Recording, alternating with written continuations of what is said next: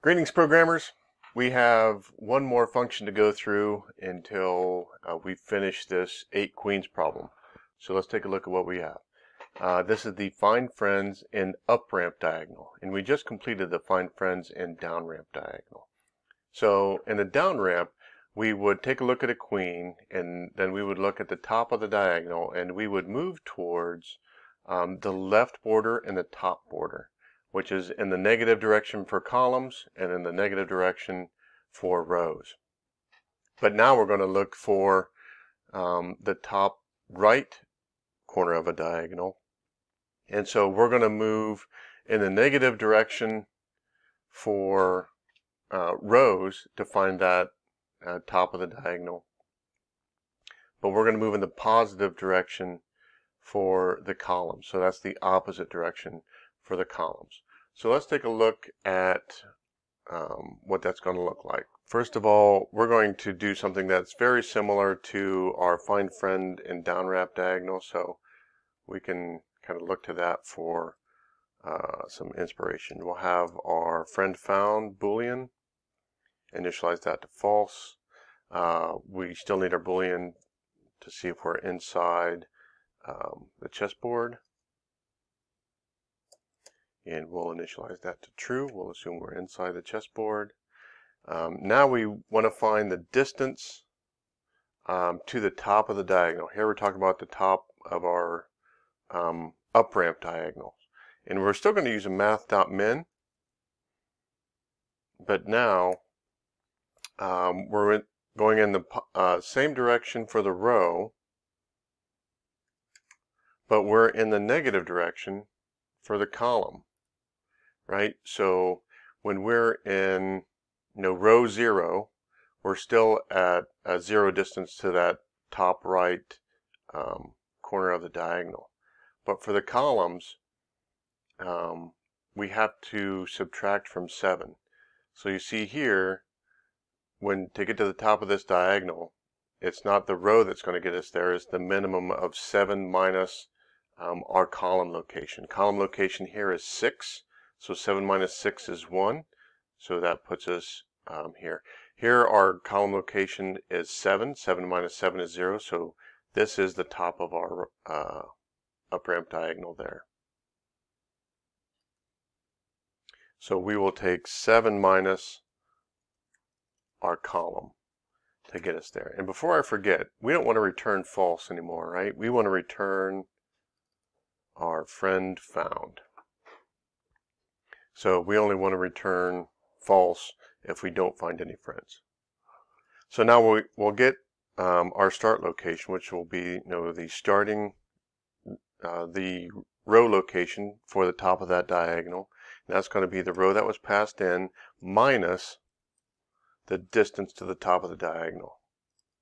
And then for the column, that column location is going to be the column we passed in, but now we're going to add the distance to the top of the diagonal, right? If we go back and take a look at our queen, if here's where we started to get to the top of the diagonal, we have to add 1 to get here. We have to go from column 6 to column 7. So now we can do our for loop, and our for loop is going to be actually exactly the same. So I'm just going to copy it and paste it up there because we want to walk through the diagonal, not our array. And once we're walking through the diagonal, we get our row location by taking our start row,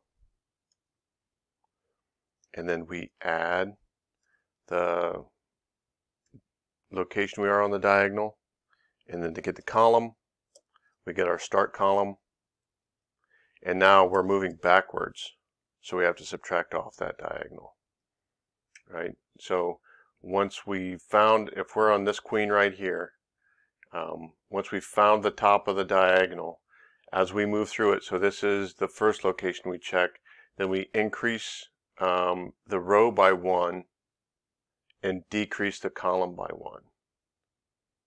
Right? And then the next time we increase the row, decrease the column. So that's why we're increasing the row, decreasing the column. So for each block we get on, we check to see if chessboard at row and column has our queen in it. And then if it does, we got to do the same check we did before. Remember how we checked to see if that queen that we found, if that's just the queen that we are on, we want to do that same thing. So this is the exact same check we did before.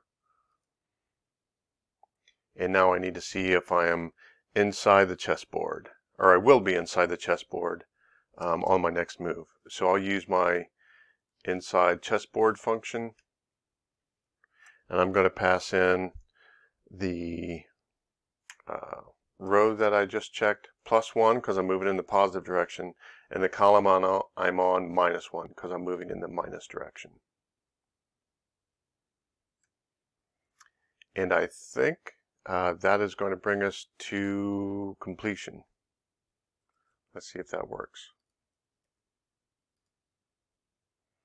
So now we're having to check 200,000 different times for that. So yeah, we're up well above the 100,000 and sometimes even close to 300,000. So I'm just kind of spot check these, see if I can find any queens in danger.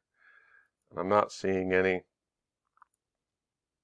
If there are any specific, if I'm have some doubts about areas that are tested, I could put in some specific boards in specific locations and check those. And just like we did up here with the unsafe board, I could redefine that to be whatever I wanted it to be. But this looks like it is working. That code is running.